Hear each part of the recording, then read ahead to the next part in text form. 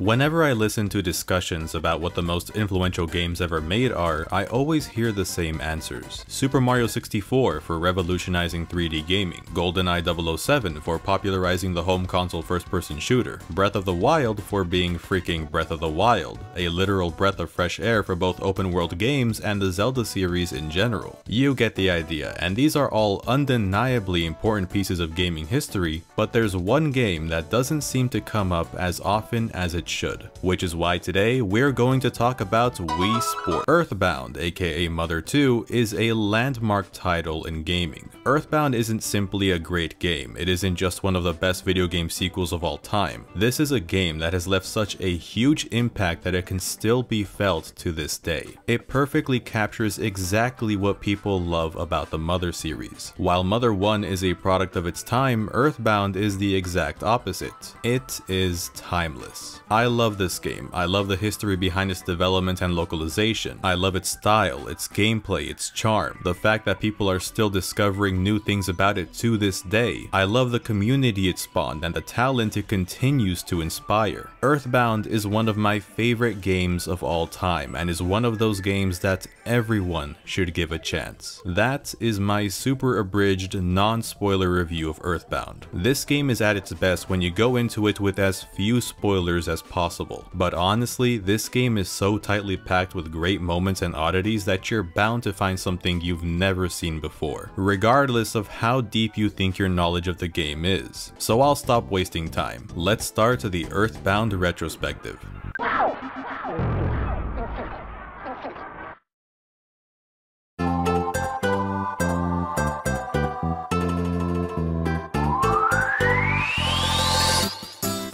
It's funny to think that a game as well known as EarthBound is now is the source of one of the most troubled developments, disastrous overseas releases, and terrible marketing campaigns of all time. Let's start from the beginning. The sequel to Mother 1 entered production almost immediately after that game was released in Japan. It was a no-brainer considering how successful Mother was over there, and Nintendo was wrapping up work on their next generation console, the Super Famicom. A lot of the issues present in Mother 1 were caused by the limitations brought on by the underpowered hardware of the Famicom disk system. Shigesato Itoi saw and took the opportunity to improve the ideas from the first game with the help of the added horsepower of the new console. So despite being a Famicom title for a brief period, Mother 2's development soon transitioned to the Super Famicom, once again with Ape Inc. serving as the game's developer. However, the added capabilities of the new hardware didn't translate to a smooth development, far from it. Throughout the game's production, the team ran into hurdle after hurdle, from having difficulties integrating the extensive anti-piracy checks that Itoi insisted be included, to running into problems with designing the game's graphics, which weren't completely finished until the very end. Not helping things was how the game's scale and ambition only continued to grow as Itoi came up with new ideas he wanted to include, which forced the team to switch cartridge sizes on more than one occasion to take advantage of more memory. Years passed and the game still wasn't done yet. Things got really bad. Mother 2 was officially in development hell. It got to the point where there were threats of cancellation. If progress wasn't made quickly, the game would need to be scrapped, much to Itoi's dismay. But then when all hope seemed lost, Itoi met the man whose leadership saved Mother 2, Satoru Iwata. At the time, Iwata was CEO of HAL Laboratory, the studio behind the Kirby games, and he generously offered to lend Itoi's team a hand on the programming side of EarthBound's production. With the combined efforts of Ape Inc. and HAL in conjunction with Iwata's ingenuity and sick programming skills, Mother 2's development wrapped up in just 6 more months and at long last released in Japan in 1994 to near universal praise. And because of just how much better this sequel was, the Mother franchise was given yet another chance to make a splash in the Western world. The localization wasn't going to be easy though. Mother 2 has way more dialogue than the first game, and translating it in a way that wouldn't betray Itoi's original intent and tone was not a task that was to be taken lightly. And it wasn't just the script that needed to be changed. Certain graphics were modified as well, either to avoid controversy like with the removal of the red cross on the hospital signs, or because keeping certain sprites as they were in the Japanese release wouldn't make sense to an American audience. Remember Clive Clyde Mandelin, the guy I brought up last time that translated Mother 1+2 and Mother 3 in English, he released a whole ass book chronicling the differences between the two versions of Mother 2, just to give you an idea of how many changes were made. The hard work put into the localization was well worth it though, as it's now seen as one of the best translations ever. Serious kudos to Dan Ostin and Marcus Lindblom, who both played their parts in making EarthBound, the final name given to this version of the game, the endearing classic it's known as today. Too bad their efforts were essentially for nothing back in 1995. EarthBound couldn't catch a break, man. It's a miracle that the game was even finished, let alone localized, and nobody fucking played it. Why would anyone want to play it when Nintendo Power magazines themselves said that the game was shit? Ah yes, the infamous "This game stinks" slogan that was used to advertise EarthBound in the States. What better way to sell your game than by telling people to smell death? Yes, gross out humor was all the rage in the 90s. Hell, I remember it still being pretty big when I was a kid in the early 2000s. But was this really the best way to advertise an IP that was essentially brand new? And since this was in the middle of the great bit wars, when many gamers judged a game's quality based solely on its visuals, the fact that EarthBound's graphics looked underwhelming compared to other games on a Super Nintendo or Genesis, it was doomed to fail. As if the odds weren't already stacked against it, it retailed for $90. Want my arm as well while you're at it? EarthBound was packed in this behemoth of a box because of the player's guide that came bundled with the game. Combine the inclusion of the player's guide with the development cost and what Nintendo of America spent on marketing, EarthBound performed terribly here. So while Mother 2 enjoyed a fruitful legacy in Japan since the day of its release, going on to be included in the Mother 1+2 compilation game I talked about in the last video, EarthBound fell into the realm of obscurity for several years. It wasn't until the growing popularity of the internet, specifically fan forums and sites such as Starman.net and EarthBound Central, and the general interest that came from the franchise being represented in every Smash game, that some people began to get curious and sought ways to try out EarthBound for themselves. But you know how it goes. Niche game that didn't sell very well at first suddenly starts to garner attention. Bring in the scum of the earth. For many years, the only way to officially play EarthBound was by playing it on the original hardware with the original cartridge. Prices of copies of the game on eBay were ludicrously high. To this day, a physical copy of EarthBound is one of the most expensive, sought-after retro collectibles you can buy. There have been nights where I've come close to clicking that buy now button, but I don't think I'd be able to forgive myself if I did. At E3 2004, Satoru Iwata announced the Nintendo Revolution, the Nintendo Wii's codename, along with their plans to launch an online store for the console where one could purchase original software made specifically for the Revolution, as well as retro titles from Nintendo's past home consoles. Among the games that were mentioned, Iwata specifically name-dropped EarthBound during the conference. And this is where I put EarthBound on Wii Virtual Console. if I had one! So this service ended up being the Virtual Console, may it rest in peace, and EarthBound never saw the light of day on the Wii. So, what does one do when it's hard to buy a physical copy of a game without selling a kidney and it's not available in any other form? I'm sorry, God. EarthBound has got to be one of the most emulated video games. Since there was no other feasible way to play the game, f it. We broke the law. Like I said last time, emulation is how I first tried the game out, and it's in large part due to emulation that EarthBound gained the cult following it did. Soon enough, there was now a whole group of EarthBound fans who made it their mission to spread the gospel of how great the game really was. And these same fans clamored for the game to be officially re-released in some capacity. To be fair, I don't think Nintendo was refusing to re-release EarthBound on purpose. They have other ways of showing how much they hate us. The sad fact is that EarthBound's a victim to all kinds of legal bullshit, mainly in reference to its music. You know how I said in the Mother 1 video that the Johnny B. Good intro is used in one of EarthBound's battle themes? Well, this isn't the only song that the game takes cues from, and because of that, it causes copyright problems for Nintendo of America when they try to re-release the game. Eventually though, these legal troubles must have been sorted out, because on April 17th, 2013, during a Nintendo Direct, Satoru Iwata announced that EarthBound was coming to the Wii U Virtual Console at a later date. And what do you know, it wasn't a lie this time. Finally, EarthBound was widely available in an official form at a reasonable price for everybody to purchase. Kinda. Yeah, if the goal was to draw attention to the game and the series, well, there's one other console I could think of that would have been a worse contender to re-release it for. Son of a bitch, Nintendo. But wait, it was also included in the SNES Mini.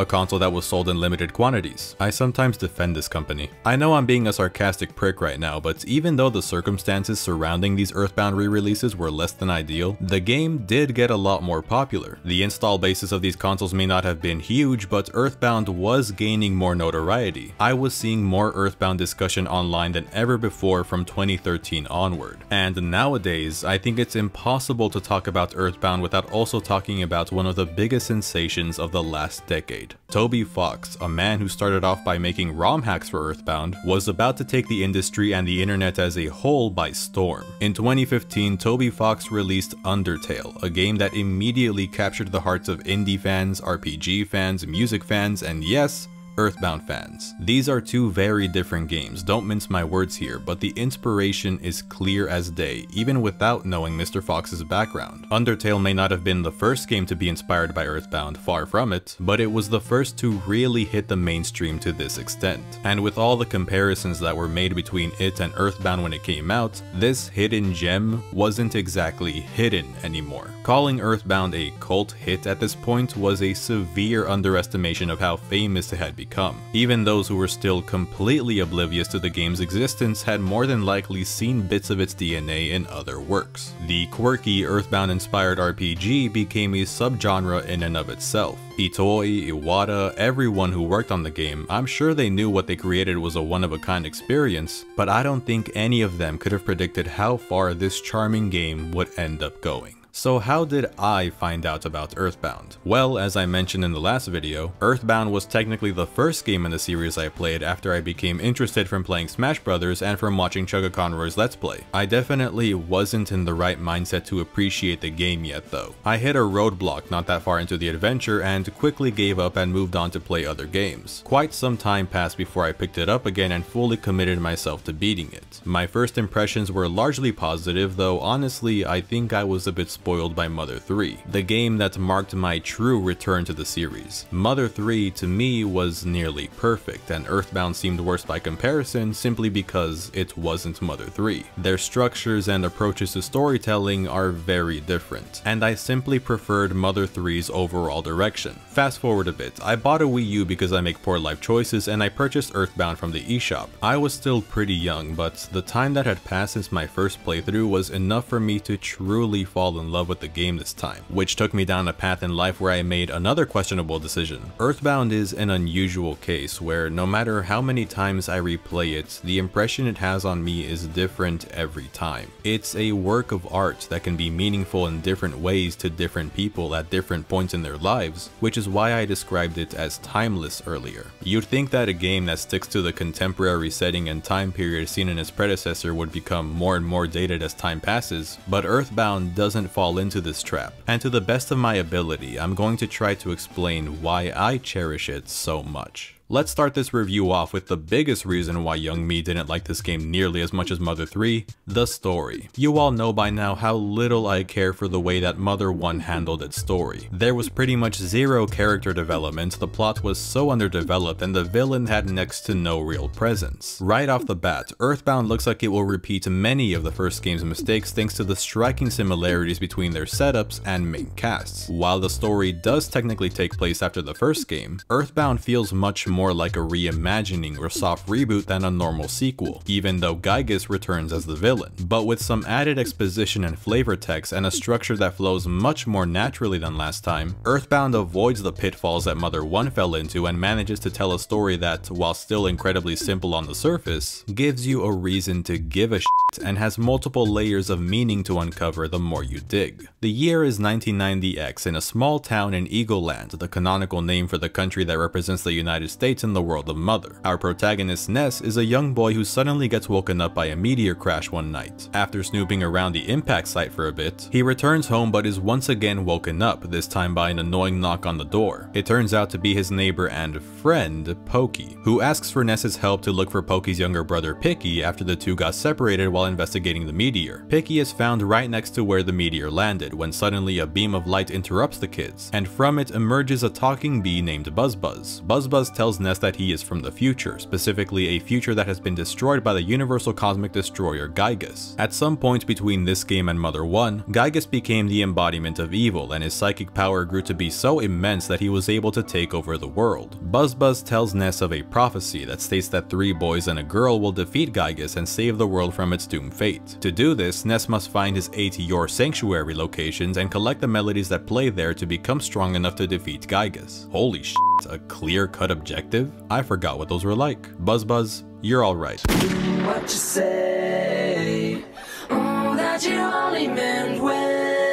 With his goal in mind, Ness embarks on an adventure to seek out the 8 sanctuaries, and along the way he meets and befriends the other heroes mentioned in the prophecy, including the psychic girl from Tucson, Paula, the aspiring young scientist from Winters with daddy issues, Jeff, and the young prince of Dalam whose parents clearly hated when they named him, Pooh. Slowly but surely, Ness and company find each of the 8 sanctuary locations, all while helping the various people they meet around the world and freeing towns from Gygus' influence, either by destroying an ominous statue that creates hallucinations, or tricking a bunch of zombies to go into a tent littered with zombie paper. It's like flypaper, but for zombies. There's still more of the story to talk about, but I'd like to save that for later. In the meantime, it may seem that EarthBound's story is still not very good. Yeah, it's more clear what the objective is, and we're introduced to the villain from the very beginning this time. Like literally, the first thing that catches your eye when you boot up the game is this screen that shows the conflict front and center, but it's still a story that feels like it's a part of the background. Again, it doesn't develop much until after you've reached the last sanctuary, kind of like in Mother 1 where the story suddenly picks up after getting the final melody. But see,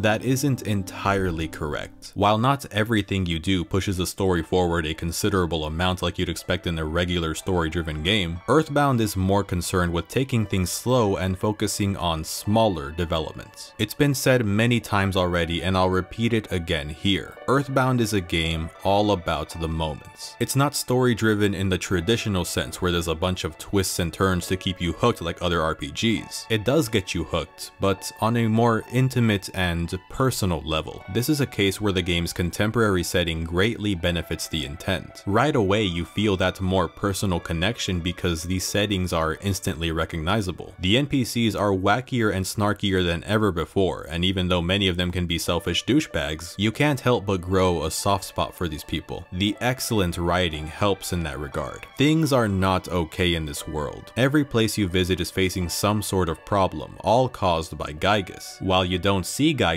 until the very end, his presence can be felt everywhere. He is the reason why you get randomly attacked by animals and ordinary citizens. The happy cult kidnapping Paula, the zombies in Threed, the existence of Moonside, the police brutality, it can all be traced back to Gygus. Maybe except for that last thing. I think they just wanted to beat up a kid for the hell of it. So as you travel across Eagle Land and the other countries you visit and liberate these places from the clutches of Gygus, it really feels like you're accomplishing something, that your actions are making a difference. You can revisit towns and see how they've changed and recovered since the last time you were there. It may not contribute much to the main plot at a first glance, but everything you do feels significant and it keeps you invested. The side characters you meet also help make this journey an unforgettable one. Like the Runaway Five, this lovable jazz group that gets themselves into debt not once, but twice during your travels. And you have to bail them out both times, in the only way a kid would know how, treasure hunting. But the band frequently returns the favor, letting the party hitch a ride on their bus every now and again, and even lending a hand during a battle in Forside, where all they do is flip a switch to deactivate the enemy robot you're fighting. There's the adorable residents of Saturn Valley, the Mr. Saturn. They're funny, what else is there to say? Their design screams, "Look at me, I'm the series mascot." They speak very primitive, broken English, tying into how they're meant to represent childlike innocence. The Japanese text font used for their dialogue was even based off of Itoi's own daughter's handwriting. I don't think they're completely innocent though. They give you this coffee to drink that's... This is drugs. The Apple and Orange Kids are child inventors who aid you on your journey with useful inventions. Well, Apple Kid's inventions are useful. Orange Kid never makes anything that's worthwhile to you, so he's just left alone with his ego and a mission to unboil an egg. Apple Kid, on the other hand, is underestimated because of his bad hygiene, though he is the true genius of the two. Then there's the characters who have existing relationships with the main cast. Ness's family is incredibly supportive. His sister runs the Escargot Express, giving Ness and his friends a way to store items they don't need. His dad, like most dads who have sons that wear red baseball caps, is a phone, who can save your progress, deposit money into your bank account, and remind you to take breaks and go outside, loser. And his mom is awesome. She's got this sarcastic, cool mom personality going on, going as far as covering for him when his teacher calls. But from the phone calls you have with her, it's clear that she cares about and is proud of her son. Paula's family is similarly supportive and comical. I like how her dad is super protective of her at first when she starts hanging out with some random boy, and makes it clear to Ness that he can't sleep in his daughter's room, though he eventually warms up to Ness, and I think it's sweet. Pooh's family is probably the least interesting of this batch of side characters, though there is this great moment when you first take control of him and he has to do his spiritual training.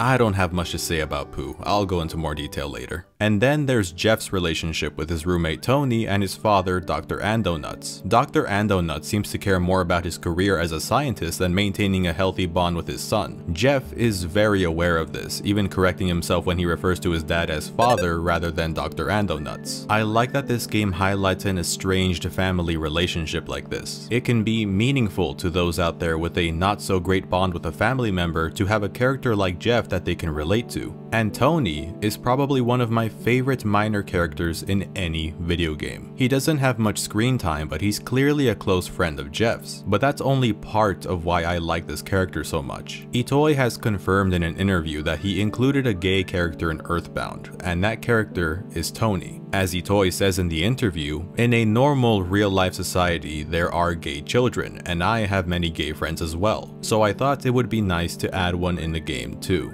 One thing that I love about this series is its inclusivity. The real world is very diverse, and I appreciate that Itoi didn't shy away from making these games truly representative of real life. Why shouldn't he include a character like Tony? Why shouldn't he include characters like Duster or Kumatora or the Magypsies in Mother 3? I didn't even pick up on Tony's feelings for Jeff until I was much older, which makes me love this confirmation even more because it's so natural. It's a normal depiction of a young boy with a crush. It's wholesome. EarthBound has such a vast assortment of characters cut from different cloths that you're bound to find at least one that you can feel a sort of closeness to. The diversity in the persons you meet makes this world feel lived in, like you are actually the one going around doing good deeds, meeting and interacting with all of these individuals, and marveling at the scale of the locations you explore. Eagle Land is much more open and detailed than it ever was in the first game. No doubt it is one of the best improvements in a sequel that already improves on everything. Sometimes I just like taking a break from progressing the story and spend some time taking a stroll through the city streets, or taking in the beauty of the snowy fields, or sweating my ass off in the desert with the mysterious radio sound effects playing in the background. Onett is an excellent starting town. It's not very big, but there's so many points of interest, from the shops, fast food joints, the arcade that has machines loaded with classic titles like Donkey Kong and Space Invaders, the food you can find by searching in trash cans, and the library where you can obtain a detailed map that truly puts into perspective how big some of these areas are. The next town, Tucson, has a much bigger department store than the one in your hometown, a shop where you can rent the most useless transportation item in all of gaming, the bicycle, that can only be used when you have one person in the party, and there's the neighboring Happy Happy Village that's run by a cult when you first arrive that... Yeah, I get why this game has trouble coming out here. The only thing that sucks about taking down the Happy Happy cult is that this blue cow loses its color, and that brings me great pain. Threed isn't very large, but it's one of the most interesting towns in the game to me. Not just because of the spookiness with the ghosts you can fight in the cemetery and zombies you eventually have to capture, though that is an automatic plus because Halloween is the best holiday and you can't change my mind. Not just because you follow a hooker into a hotel room where Ness and Paula get ambushed and captured and God knows what else if this game had a higher age rating, no. The most memorable thing about Threed now to me is this tent. It is home to one of the most fun and interesting glitches I've ever seen. If you repeatedly check this corner, eventually the game's code will straight up break and all kinds of weird shit can happen. People have been able to access the debug menu, warp to different locations, uncover unused text, and even crash the game. Disclaimer, don't attempt this on an original cartridge. It can mess up your save data, so it's best to create a save state before attempting the glitch yourself. Saturn Valley is always a treat to walk through, winters I'll always adore for the music and snowy aesthetic alone. Dalam, being a town in the sky, is just freaking cool, and you can see some screenshot worthy vistas from up here. But my favorite area by far is Fourside. It isn't actually that much bigger than some of the other towns, but the unique camera angle and diagonal roads makes this city seem larger than anything you've seen up to this point. The skyscrapers are huge. It can be disorienting, but in a good way. Not as disorienting as Moonside though, a twisted, illusory version of Fourside created by the Mani Mani statue. Moonside is a city where no means yes and yes means no. Everything in this place is surreal, from the sentient paintings you fight to the bright colors outlining the buildings. And the music that plays in the cafe is a garbled and creepy rendition of the American national anthem.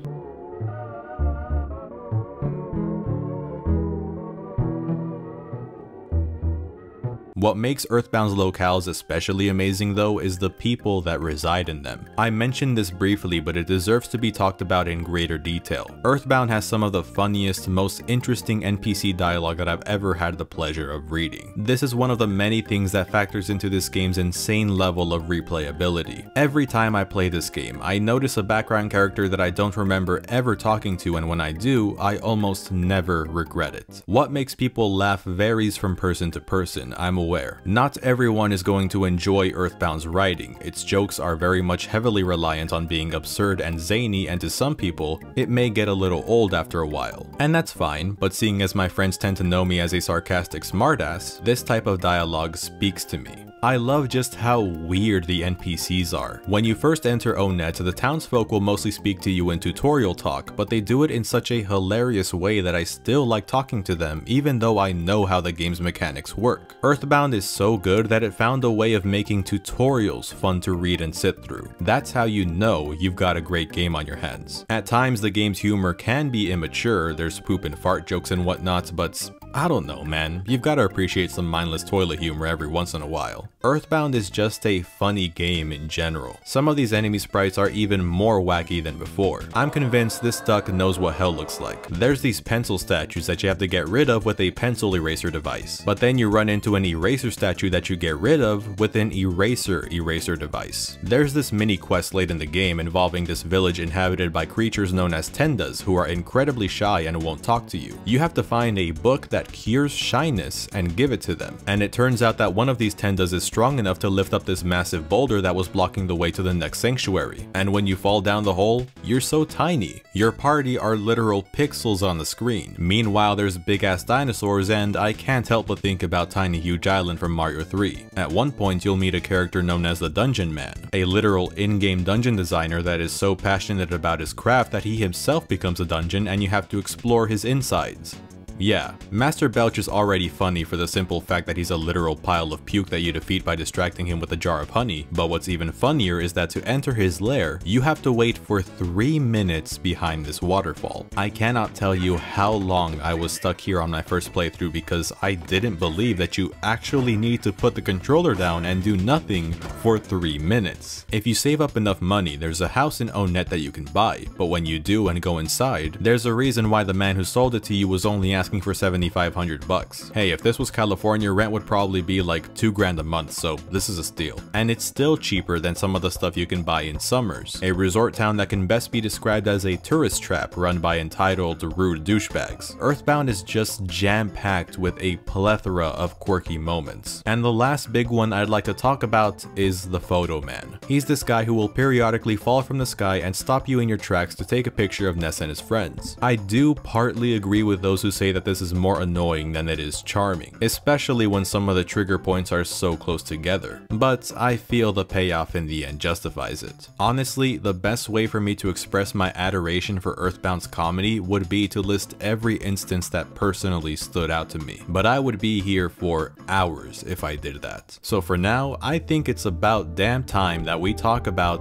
the gameplay. To start off, I want to bring up one of the best changes from Mother 1 to EarthBound, the removal of of random encounters. I said in the last review that I typically don't mind random encounters, but that doesn't mean I prefer them over an alternative encounter system. To get into battles in EarthBound, you have to run into the enemies on the overworld. While many of them will make a beeline towards you as soon as you're in their line of sight, all in all, avoiding encounters if you want to is much easier to do. Some enemies have movement patterns that can be manipulated as they are linked in some way to your own movement. So if you move around the overworld in a certain way, you can make it so that they never even come near you. EarthBound is also a game that will despawn enemies once they go off screen. So if you're walking along and notice some enemy formations that don't look like they'd be fun to face, just off screen them and try again. Since I was just talking about how enjoyable it is to go out of your way to find new NPCs to talk to and how much I like exploring the world, it's nice to know that there's a way of doing that this time without constantly hearing.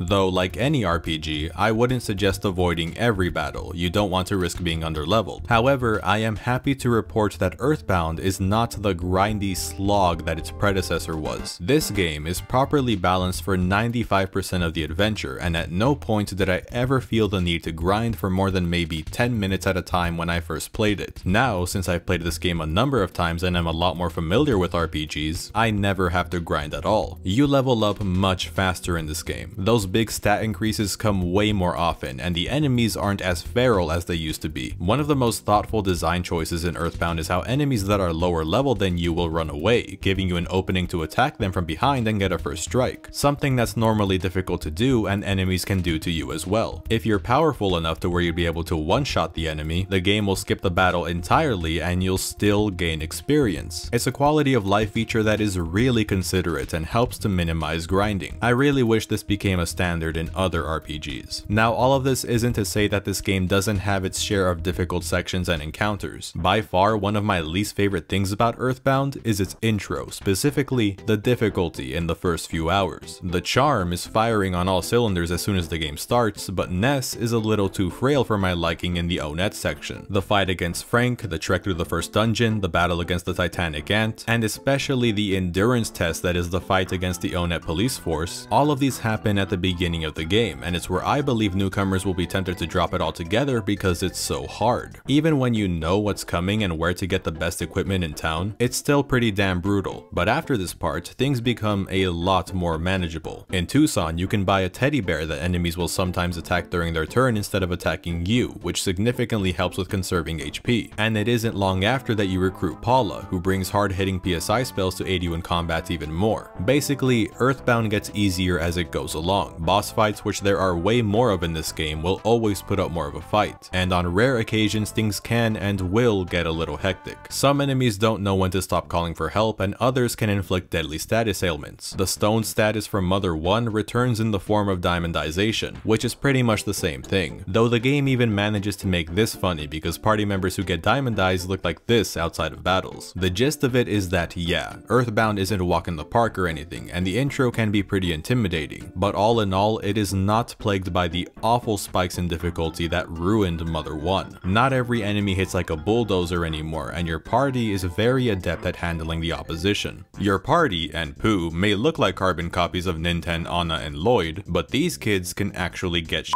done. Let's start with the chosen one himself, Ness. His signature weapon is a baseball bat. He's good at using it and gets smash attacks often. Ness is also proficient in using PSI, though he focuses more on debuffs and buffs than actually using PSI to deal damage, with two key exceptions: PSI Flash, which has a chance of insta-killing certain enemies and even some bosses, and PSI whatever it is that you inputted as your favorite thing when you started a new game, which gets stronger as you level up and does wonders at clearing out groups of enemies in one fell swoop. One thing I've always noticed about Ness is that he tends to miss a lot. He doesn't have the best accuracy in my experience. And no, it's not always because of that one mechanic some of you are probably thinking about. I'm aware of it, and I'm gonna talk about it later. Other than that and how slow he is, Ness is a pretty good party member. Paula, just like Anna, is a glass cannon. Doesn't have much HP or defense, but her offensive PSI is amazing. And there's actually reasons to use certain PSI spells over others this time. Whereas in Mother 1, I pretty much just spammed Freeze Gamma or Beam Gamma in every fight right as soon as I learned them. In EarthBound, PSI Freeze is good for dealing a lot of damage to one target, while PSI Fire can hit a whole row of enemies. PSI Thunder doesn't always land, but is deadly when used on the right opponent, like a machine. I'm not sure if there were elemental weaknesses in the last game. If there were, EarthBound puts a lot more importance on them. You have to take them into consideration to do the most damage possible. And just like Anna, Paula uses frying pans for melee attacks, which is pretty funny. Jeff had the biggest glow up by a mile. He puts Lloyd to shame. He can equip laser guns as permanent weapons now, but can still use the returning bottle rockets, bombs, and even new toys to play with like bazookas for even higher damage output. And it's actually worth carrying these with you this time, not only because the game is a lot easier and you don't have to dedicate most of your inventory to healing items, but look at the inventory. Upgraded to 14 slots now per character, and now you can have a maximum of 4 party members at once. Plus, some of these weapons seriously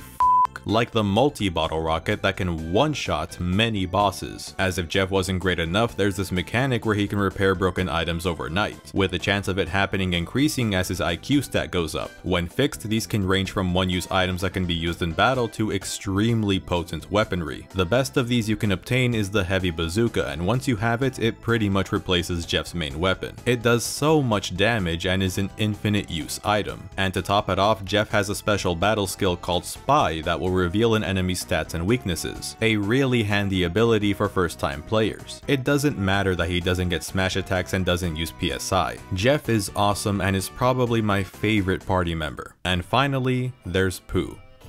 I don't really like Pooh. Not only do I feel like he's kind of shoehorned into the plot when compared to Paula and Jeff, whose introductions felt more natural, but as a party member, he's kind of average. He's like a mix of Ness and Paula, borrowing PSI spells from both of their kits, which is nice. Now there's a party member who can do both offense and support, but he's not as good at either role as his other PSI using friends. Also, there's a point in the story where he's MIA because he goes to train with his mentor. It's neat that when he comes back he learns PSI Starstorm, a spell exclusive to him, but man, having his 14 inventory slots stripped away from you hurts. And it happens right before going through some of the least interesting dungeons the game has to offer. And PSI Starstorm is really powerful, but it uses up so much PP, and you don't even learn a stronger version of the spell until the endgame. Pooh also has a mirror ability where he can transform into an enemy and use their moves, but I rarely find any uses for it. And it doesn't always succeed, so I sort of just ignore it. Also, he's really picky with food items and equipment, the spoiled brat. Pooh is nice to have, but yeah, he's definitely my least favorite party member. So this is all well and good. You've got a strong, capable party to face Gygas's minions, but none of this is as cool as the rolling HP meter, one of the most creative health systems in any RPG. It's simple to understand, but adds so much depth to the battles. When an enemy attacks you, your HP will roll down at a fixed rate, meaning you won't lose those health points immediately. This turns EarthBound's turn-based combat into something more akin to a real-time battle system. Now you are rewarded for quick thinking and fast menu navigation. It becomes a skill to memorize where everything is located in the menus, how your inventory is laid out, and how fast you can make your move and whether you made the right move in the first place. When you take mortal damage, you now have a chance of healing before losing consciousness, or you can take a risk and try to take out the enemy before your HP reaches 0. This makes combat super engaging and encourages you to improvise at a moment's notice. It's harder to appreciate the rolling HP mechanic in the intro since you don't have that much health to start off with, but once your HP starts nearing the triple digits, the combat gets way better. This also contributes to the game's fairer difficulty since most one-hit kill moves are no longer truly one-hit kill, since now you have a chance to save yourself. Another thing that makes this game more accessible is the improved navigation and structure. EarthBound can still be pretty open-ended at points, and yeah, there are certain parts where I'd argue that it's not very obvious what you should do next, like with your first run-in with a pencil statue. There's no reason you should know that you have to invest in Apple Kid's work, then go investigate the pencil statue, and then go back to Tucson to trigger a call from Apple Kid telling you that he has invented something that can get rid of pencil-shaped statues. There's other examples like this I can nitpick, but there's nothing as severe here as there was in Mother 1. Plus, it's very hard to miss the sanctuary/melodies this time, something that I couldn't say about the first game. And I mean, there was a detailed playthrough player's guide in the original release for a reason, and there's an in-game hint system in case you really get lost. And in general, there's other improvements like the dungeon design that isn't so labyrinthian anymore, and the visuals that avoid the confusing copy-paste nonsense I complained about last time. I realize I've been shitting a lot on the first game's shortcomings, but I honestly can't stress enough just how much better EarthBound is. It doesn't help how similar the two games are. I can't help but bring it up when noticing all the things that EarthBound does right.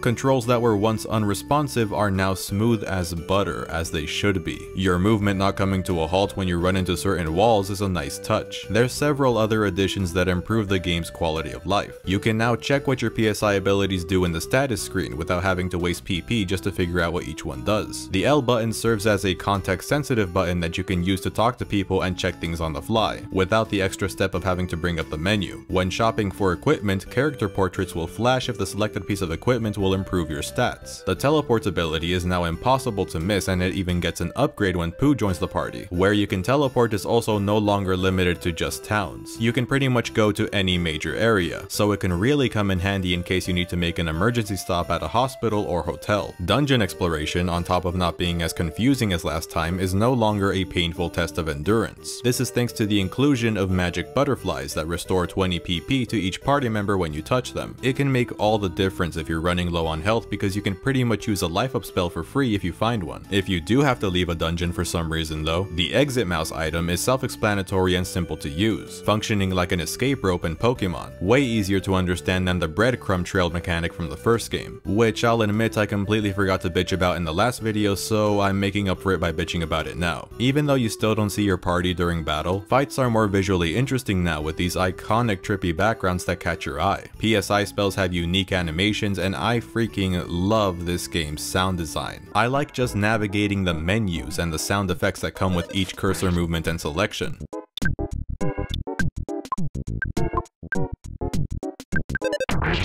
PSI moves have distinct audio effects, and when you land a smash attack, it feels so powerful. Nice. Audio is one of EarthBound's strongest aspects in general. This soundtrack tackles so many genres. No song ever feels out of place despite the variety in the OST. It has a great mix of ambient pieces, energetic tunes, soothing melodies. If there's a type of music you're a fan of, EarthBound probably has it. And as I stated, many songs pay homage to well-known music by famous artists, and it's always a delight when you catch one of them. I like the use of synth and electronic sounds used in several of the game's tracks to represent the sci-fi and futuristic elements the game is filled with.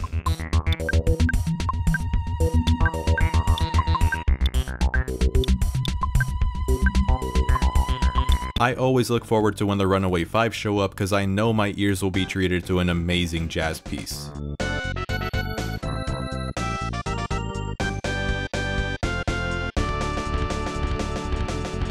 Foresight's theme is simply brilliant. It's so catchy and a joy to listen to every time I step foot into the city.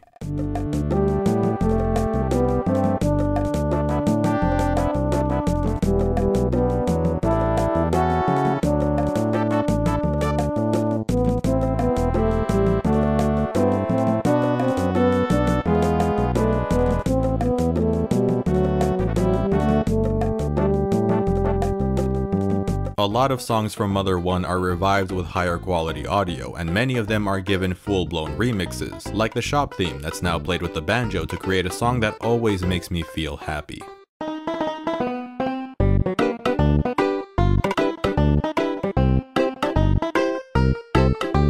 And while I personally prefer the 8 melodies from the first Mother game, EarthBound's version is just as incredible.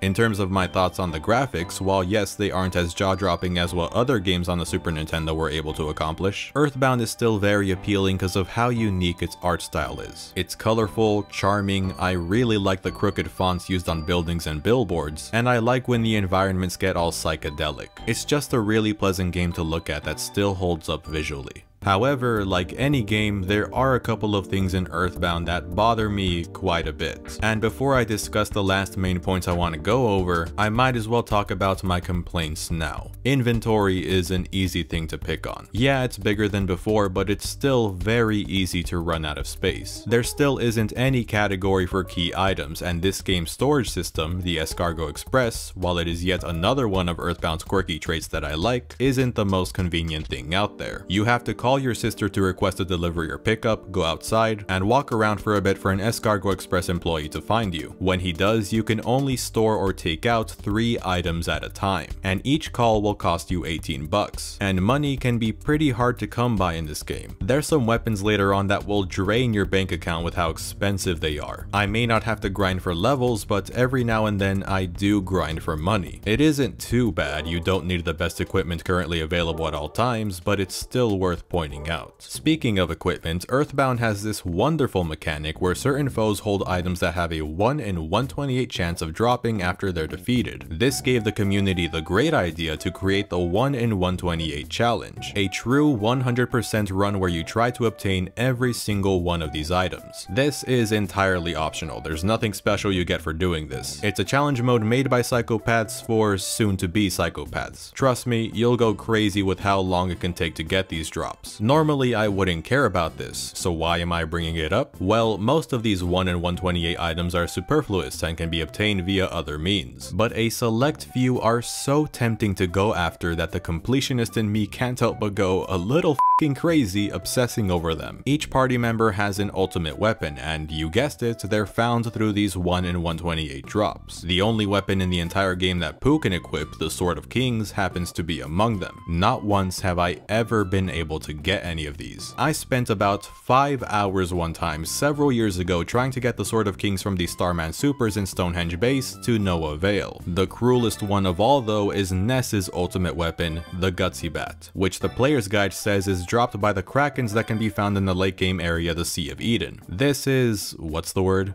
Oh right, a f***ing lie. These Krakens don't have the Gutsy Bat. I'm sure there's at least one kid out there who played along with this guide and spent an eternity trying to find this weapon, and it became their Joker origin story. Moving on to other things that annoy me, party members, with the exception of Pooh, start off at level 1 again, which is still incredibly stupid, but at the very least the process of getting them up to speed is nowhere near as arduous. I already said how I don't really like the intro or the section where Pooh temporarily leaves the party, but there's 2 other areas that come to mind when I think about parts of EarthBound that I'm not very fond of. The first is Deep Darkness. It's not a very interesting area and it's a chore to get through with all the swamp water you have to walk through that slows you down significantly. Ness and the gang already move slower than Ninten's party in EarthBound Beginnings because of the lack of a run button, and the only ways to move faster are with the bicycle, eating skip sandwiches that increase your walking speed for a brief period, or abusing the teleport exploit I explained in the Mother 1 video, which still works here. But Deep Darkness is still nowhere near as horrendous as the Monkey Caves. This is what I classify as the only truly terrible part of EarthBound. It's basically a trade quest where you have to give monkeys specific items they want for them to let you explore more of the caves. You're not gonna know what you need when you first play the game. It's hard to remember even on subsequent playthroughs. You won't know in which order to talk to the monkeys to minimize the number of things you have to bring with you yourself. My frustration with the inventory also hits an all-time high here, as you can probably imagine. And this is right after your inventory gets smaller because Paula gets kidnapped. For the second time. This part flat out sucks. And the main characters once again could have been explored more. I'm mainly referring to Paula and Pooh. Paula at least talks more than Anna, which automatically makes her a better character, but at the end of the day she's here to serve as a love interest for Ness. That's her main purpose. And Pooh feels more and more like an afterthought the more I think about him. The most interesting thing happens when you're first introduced to him. Honestly, I liked Teddy more. I don't know, if EarthBound only had 3 party members, not much would be lost if you ask me. The best thing about Pooh is his name. Yes, I know I'm an adult, shut up.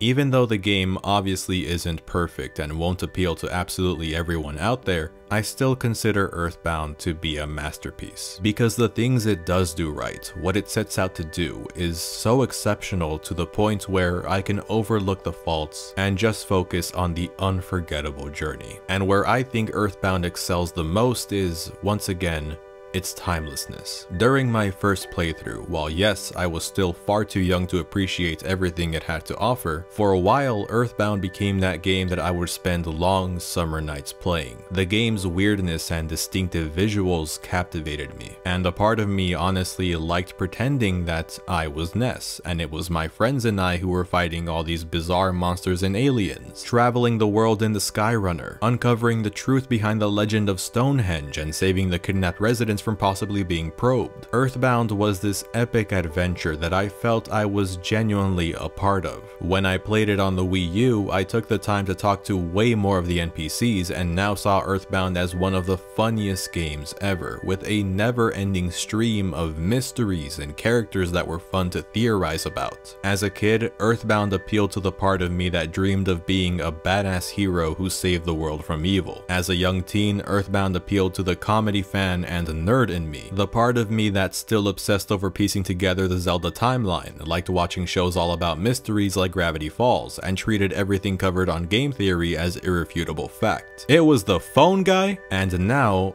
EarthBound appeals to the young adult in me, who endlessly worries about the future, suffers from self-esteem issues, anxiety, and an inferiority complex, and just wishes there was a way to turn back time and return to the good old days when I didn't have another care in the world other than playing games I love like EarthBound. And the character who resonates with me the most is Ness. He's a mute for pretty much the whole game, but every now and then we get brief glimpses of his thoughts, like when he claims one of the sanctuaries as his own, or when he gets homesick and loses concentration during battle, with the only way of curing the homesickness being to call his mom. On my first couple of playthroughs, I didn't really notice that this was the game's way of humanizing Ness, while doubling as another one of EarthBound's special mechanics that's so uniquely EarthBound. When you reach Lumine Hall, Ness takes the time to reflect on the journey, and his thoughts are literally spelled out for us to take in. From this small bit of text, you can infer that Ness has his doubts as to whether he and his friends will be able to succeed. He knows what they're up against and how things will only get more dangerous from here on out. This all culminates in the Magic Hand sequence. Here, you walk through Ness's mind and explore his psyche. I love the way that they repurposed Magic Hand for this game, and of course I love the abstract imagery here, but what stuck out to me the most in this section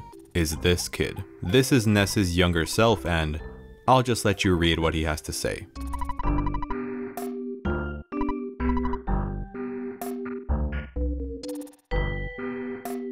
Considering its reputation of being weird and lighthearted, EarthBound is surprisingly mature. The flying men that you later meet and contemporarily recruit are a symbol of Ness's courage, and Magic Hand ends in the perfect way, with Ness using that courage to face his dark side that manifests itself as the Mani Mani statue. Ness's arc from being an ordinary kid from Onet to growing into the brave and capable hero worthy of wielding the power of the sanctuaries is complete. A total contrast to his immature, greedy, and tragic neighbor. Pokey is an excellent recurring villain that shows up occasionally during your adventure to annoy you and cause trouble. He briefly becomes a member of the Happy Happy cult. He shows up again later as a political and business partner to Mayor Monotoli along with his dad, acting like a real spoiled shithead with his newfound wealth. And even off-screen, he never stops making things difficult for the party. Now, the reason I say that Pokey's story is tragic is because his behavior stems from feelings of jealousy, as is revealed when Ness sees him in Magic Hand. Pokey is a child who just wanted companionship. Unfortunately, like many kids, he inherited his unlikable traits from his family, specifically his dad, a man who didn't hesitate to abandon his wife and son Picky to get rich in foresight, and whose favorite method of bonding with and raising his children is via physical and verbal abuse.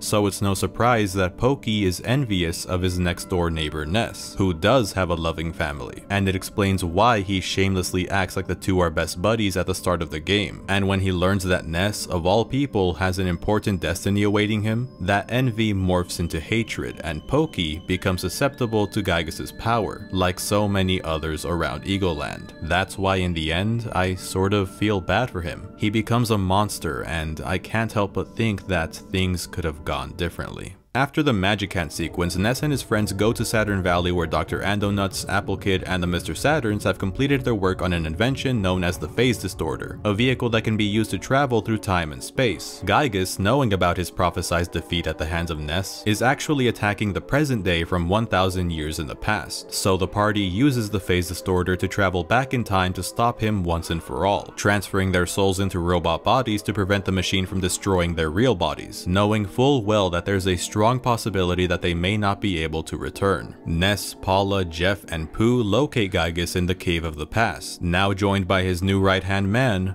Pokey, now fully succumbed to pure evil. The fight that follows is one of the most memorable and talked about final bosses in gaming history. At first, Gygus' real form is contained in the Devil's Machine. Pokey fights you as well, and you get a clear look at his face. It's obvious that he's a husk of his former self and beyond redemption. The blue color of his skin likely caused by traveling through time in his own body. And the music here is popping the hell off.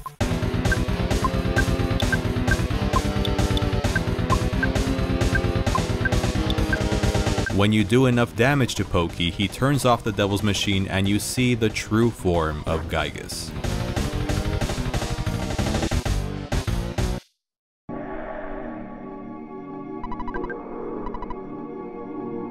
He became so powerful and full of rage that he shattered his own mind. And what you see is what remains. A horrifying, nightmarish entity with attacks that are impossible for the party to even make out or predict. Pokey leaves, certain that the heroes stand no chance at defeating Gygus. For a first-time player, this battle is absolutely terrifying, which has led fans to endlessly theorize how exactly Gygus went from this to this, but in the moment, coming up with an explanation doesn't matter. Ness, Paula, Jeff, and Pooh, they're stuck fighting something that they can't even comprehend, likely losing hope and slowly accepting that they're not gonna make it out alive. So as a last resort, they pray.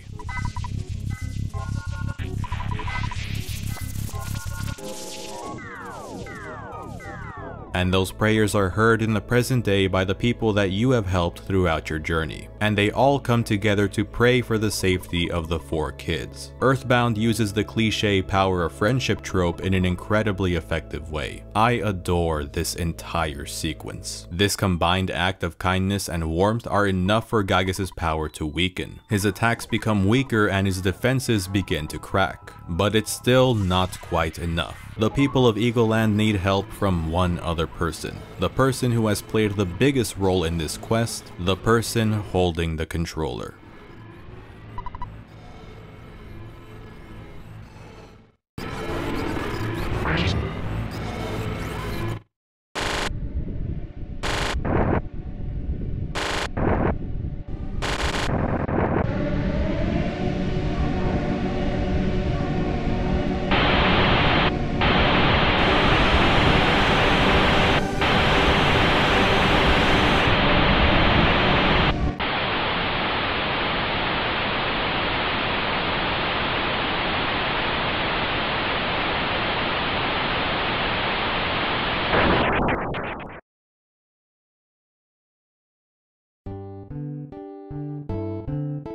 Gygus is defeated, and the children's souls return to their bodies in the present, welcomed with open arms by the world they just saved. Pooh returns to his kingdom in Dalam. Jeff stays with Dr. Andonuts, who he now acknowledges as his dad, hinting at the possibility of the two repairing their relationship. And Ness walks Paula back home in an epilogue where you can go almost anywhere you want and see what new things the people have to say. Even in the game's final moments, the attention to detail is through the roof. When Ness returns home and the credits roll, you get a roll call of the cast and the payoff to the photo man's frequent interruptions, accompanied by the track Smiles and Tears, a song that never fails to make me feel emotional.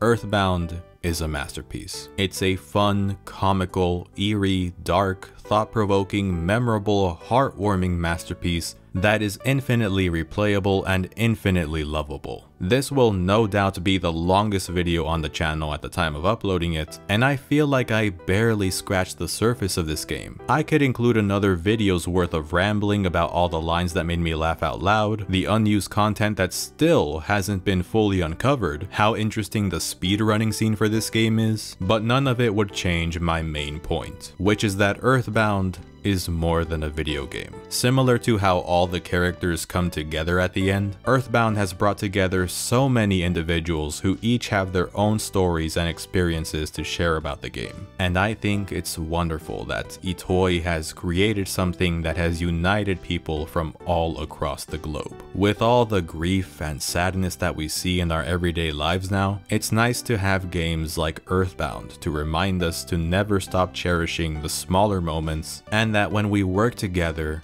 there's nothing we can't accomplish. That is the mark of a phenomenal game. A game that wouldn't even exist without Satoru Iwata. July 7th of this year marked the 7th anniversary of Mr. Iwata's passing. It feels like it was just yesterday when I was out shopping with my family and I checked my phone to see what stupid arguments people were getting in on Twitter that day, and I remember the feeling of my stomach dropping when I saw the heartbreaking news. To us Nintendo fans, Satoru Iwata wasn't just a corporate executive behind the scenes of the company, he was a friend. You could tell by the way he presented Nintendo Directs that he knew his audience on a personal level, that there was real passion in his words, that he gave a crap about his job and putting smiles on others' faces. He was well liked and respected, and for good reason. He not only loved his job, he cared about who he worked with, including, of course, Shigesato Itoi. Few things make me smile quite as much as remembering when Nintendo wasn't doing well financially,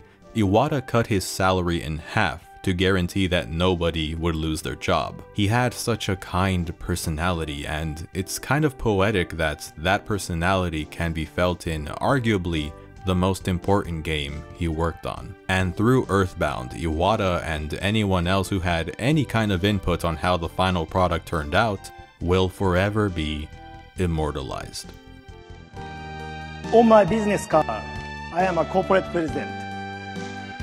In my mind, I am a game developer. But in my heart, I am a gamer.